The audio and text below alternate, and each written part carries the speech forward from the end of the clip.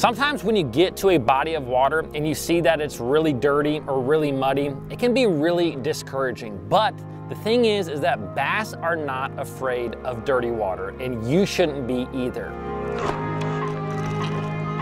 Oh yeah. Oh gosh. Oh yes, sir.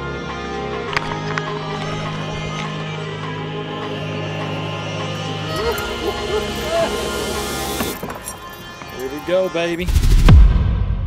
There have been professional tournaments that guys have won just because they are fishing in that dirty water when nobody else will. And the thing about that mud is that it will help you to catch bass that are otherwise uncatchable. Today I want to talk about 3 critical things that will help you to catch more bass in muddy water. So stay tuned, it's going to be a good one. This video is brought to you by the Deep Dive app. This is an app that can really cut down on the amount of time it takes for you to go out and figure out the bass. Once you download the app and you get to the lake that you are fishing, you can input the data that you are seeing real time. This includes data like water temperature, water clarity, whether that lake has vegetation or not, and whether you are fishing in a protected area or an area that has a lot of wind. Once you make all those selections, it's going to spit out some strategies and lures that you can use to catch the bass right now. There's a paid version and there's a free version. So if you're interested in that, click that link down below and you can download the Deep Dive app today. Now, before we talk about those 3 critical things that I think you should know when it comes to fishing in muddy or dirty water,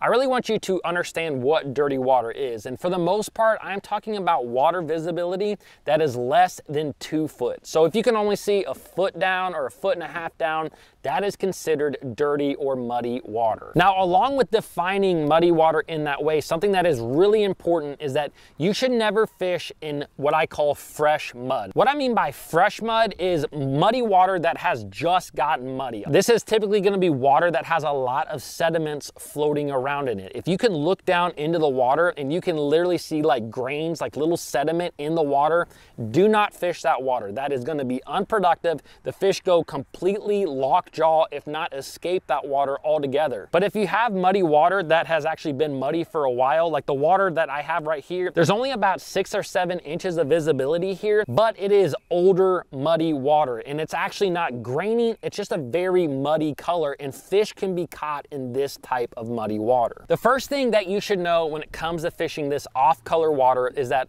muddy water tends to push bass shallower. The reason that I'm saying shallower is because it doesn't always push them really shallow. They're not always going to be found in a foot, 2 foot, 3 foot of water. That does happen a lot of times, but it tends to just push the bass up shallower. For instance, if you fish a body of water where you fish offshore, maybe you're fishing structure a lot and that body of water gets a little bit dirty, what tends to happen is that those bass that are out there are going to move up on some of the shallower structure that they can find. So if you're typically fishing 15 or 20 foot deep for these bass and that water gets kind of dirty or muddy, those bass may not all go to the bank. There's going to be some that obviously stay out there and they might move to that shallower structure. This might be a hump that's only 8 foot on top or 10 foot on top. Now, with that being said, you're also going to have a population of bass that does get really shallow, that can be found in kind of that 1 foot to 3 foot range. And the thing about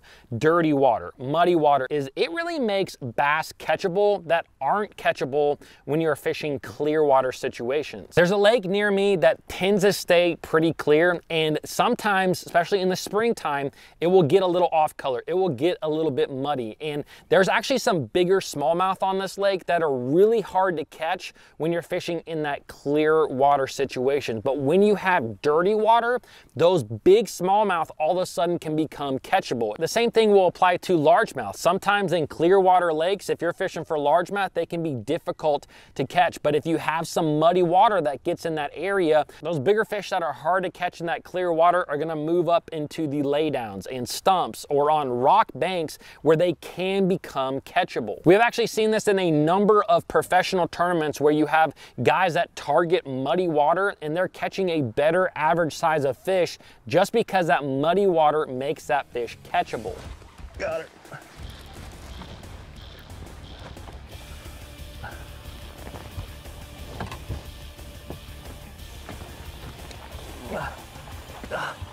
God.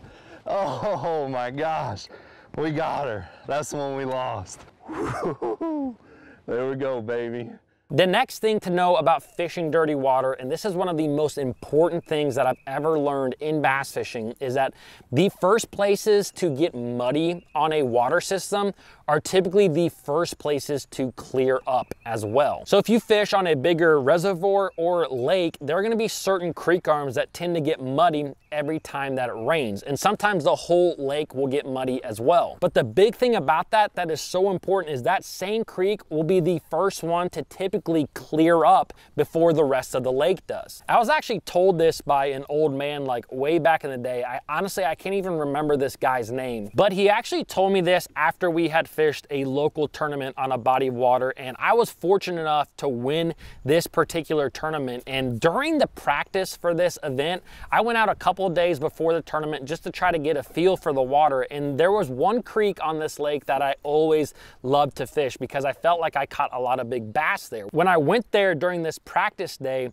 that one creek was actually pretty muddy. It was way more off color than the rest of the lake, and I couldn't catch any fish in it at all. However, by the time the tournament had started, the entire body of water that I was fishing was muddy. It was way off color. It was very difficult to go out there and catch fish. By about 1 o'clock during this tournament day, I had only caught 2 small keepers, and I just decided to go back into that creek because I was like, why not?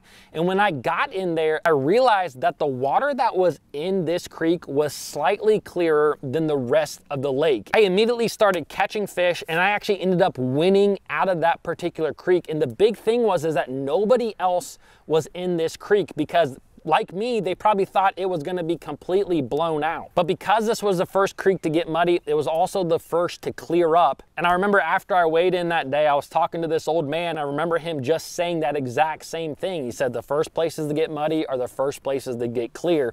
And after that, I've seen it so many times on so many different bodies of water that this holds true in a lot of places. Now, before we get to the third thing that's really important about muddy water, I do wanna mention that if you can find a tad bit clear water on the lake or the body of water that you are fishing, whether that's a creek arm or a pocket, whatever it may be, if it's a tad bit clearer, that's gonna allow you to catch more bass. Now, the third tip when it comes to muddy water fishing is that finesse techniques will still work in muddy water. I know a lot of times when we get into these muddy water situations, we're thinking crankbaits and spinner baits and things that have a bigger profile in the water, and those absolutely will catch fish. But I have seen a lot over the years that finesse presentations can still catch bass. Now, I'm not typically going to start with a finesse presentation, but if I'm fishing in muddy water that is colder, maybe it's in the low 50s or even the high 40s, that's typically when I'm gonna pick up those finesse applications. Or if I'm fishing in very